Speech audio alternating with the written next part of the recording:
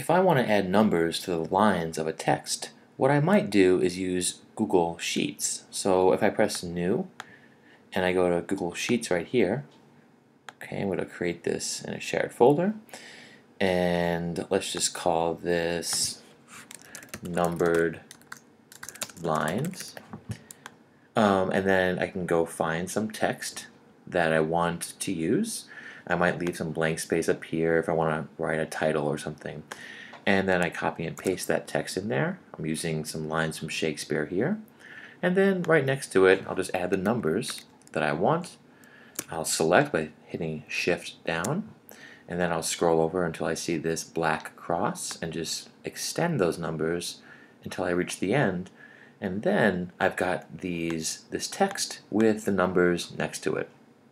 And then here, if we go to the print screen, here I'm going to check no grid lines unless you want to see those. Let's see what this looks like.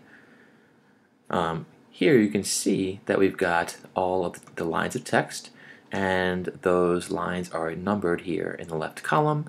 And if you have any issues here, of course you could tweak the way you merge cells, or you can change their width if you're having an issue. There's all types of things you can do.